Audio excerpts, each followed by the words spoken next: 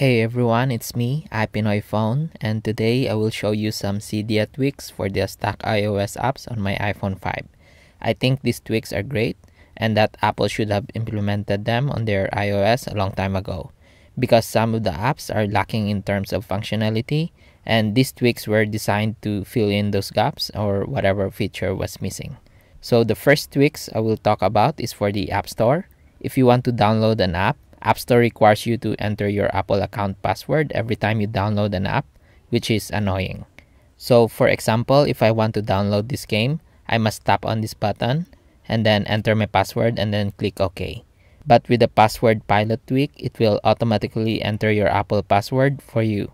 Simply enter your password first on the settings panel and then go back to the App Store. And then download the same app.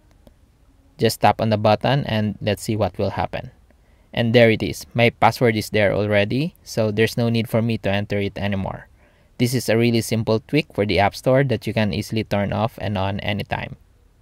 Next tweak for the App Store is called the Auto App Updater, which will automatically install all the App Store updates for you in the background.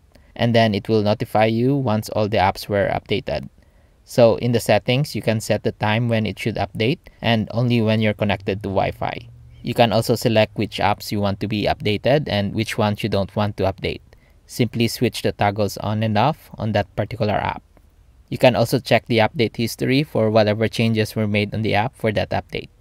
So with this tweak, I don't have to go to the App Store and manually update all the apps because this tweak will automatically do that for me.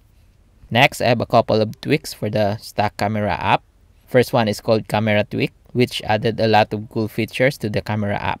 So over here, I have the exposure and the focus, which you can easily separate by dragging it to wherever you want it to be. There's also a white balance button to adjust or lock the white balance, as well as a new button at the bottom that will open up more settings. You can switch to normal mode with just the focus or go back to the advanced mode with the exposure and focus. Next is the time-lapse option, where you can set the number of seconds before the camera takes another picture. Next is the timer, where the time counts down before taking a new picture. This is great when taking a group picture and you want to be on it too. Next, we have the settings, where I can set up the app to always default to the advanced mode and to remember all the settings I made, so that when I use the camera app again, I don't have to adjust the settings. Now let's switch to the video camera. So first, it still has the tiny button, the normal mode, as well as the advanced mode, where you can still separate the exposure and the focus. Next is the frame rate, where you can adjust the frames per second that the video camera will record. Next, you can also adjust the video resolution from 1080 to 288, which is really low. I don't know why they still put that option there. I think the 1080 and the 720 resolutions are good enough. Next, we have the aspect ratio, where you can set it to 16:9 or 4:3. But for me, I prefer the 16:9 aspect ratio. So that's the camera tweak. Next tweak is called QuickShotPro, which basically allows you to take a quick picture by double tapping on the camera app icon, and that's it. You can also record a video by simply tapping the camera app icon 3 times. You will see that the camera app icon has a blinking red light, which informs you that it's recording a video right now.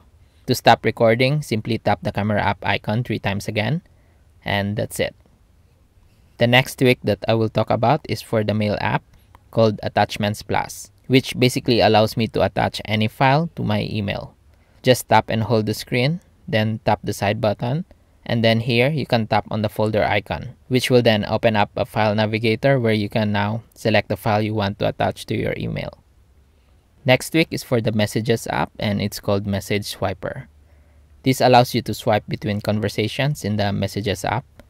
This is great if you're in a conversation with a lot of people, because you don't have to go back out to choose another person. Instead, you just swipe left or right on the screen to change between conversations. There's also a quick view feature before you fully transfer to another conversation with somebody. With the quick view, you can see the last message on that next conversation. This tweak is also compatible with other messaging apps like WhatsApp, Messages Plus, and Byte SMS. Next tweak is for the Music app, and this one actually removes a feature in the app. It's called No Cover Flow because it prevents the iPhone from displaying the items in cover flow. The cover flow looks nice and all, but it's not really functional when listening to music. With no cover flow installed, it basically just lets you view the music app in landscape mode. So that's no cover flow. This is only for those who hates the cover flow in the music app.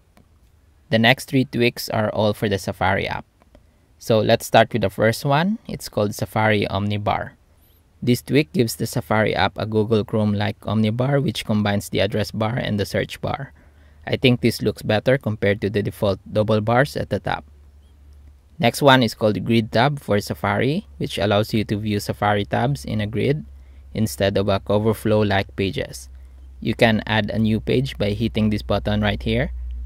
You can also change the layout to 2x2 in the settings panel. Next tweak for the Safari app is called User Agent Faker, which opens up websites in full desktop versions and not the mobile versions. I think this is a great tweak because sometimes the mobile versions are lacking features that the full desktop versions offer. Like for example, in YouTube, I cannot reply to comments on the mobile version, but I can on the desktop version. So yeah, that's User Agent Faker. The next tweak for the Safari app is called Tab Plus, which allows you to open infinite number of tabs in the Safari app.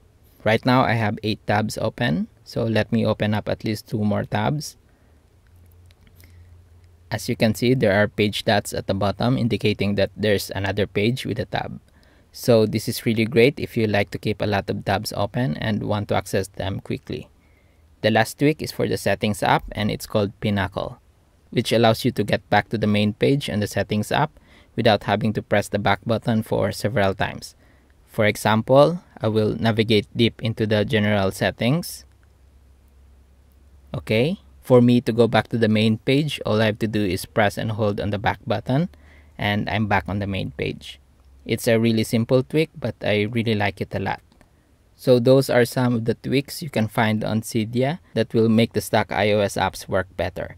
I would like to see what tweaks you like, so please leave a comment because I'm curious what you guys use. Thanks for watching.